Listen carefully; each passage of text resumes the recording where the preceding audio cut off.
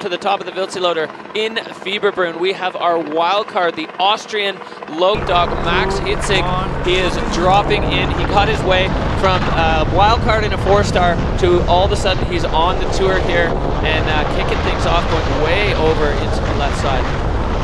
Taking that really tight and launching there with a massive 3, stomps it. That was impressive. Big right 3 there.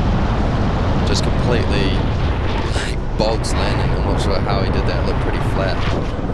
And then we've got another right 3 down on top of this next cliff. Let's see what he's got. Looks like another lip here, potential backy.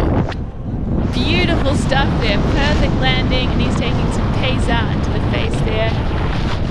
Well, Max Hitzig just bringing the freestyle elements into the big mountain in such a perfect blend. And this is absolutely on brand for the way we've seen him skiing on the FWQ this year, and seamless transition into the FWT for run number 1 for this young man. He has secured his spot on the tour for next year, wildcarded into this event as a single event wildcard. Big cross court there, so Max filling up his run with features from top to bottom. A spectacular debut for the young wildcard. Yeah, he just doesn't seem to fall, does it? He doesn't seem to backstep, doesn't seem to fall over. He's just, the confidence for him to come in.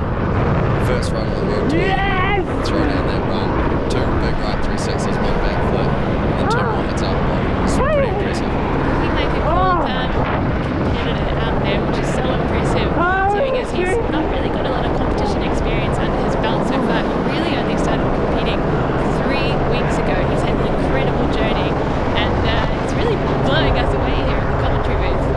Well, Craig, you said it. He never looks even at risk of falling. You watch him set the flip, you watch him set those 3s, and there's not even a blip of like, maybe that's not going to work. You can tell by the way he comes out of the rotations on both axes that it's right to his feet.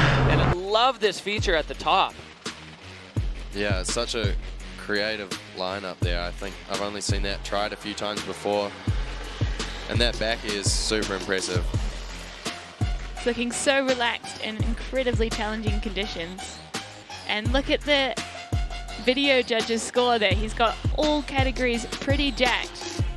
Video judge loving it. Have a feeling the rest of the judging panel is also going to love it. 93.33 for the Austrian wildcard.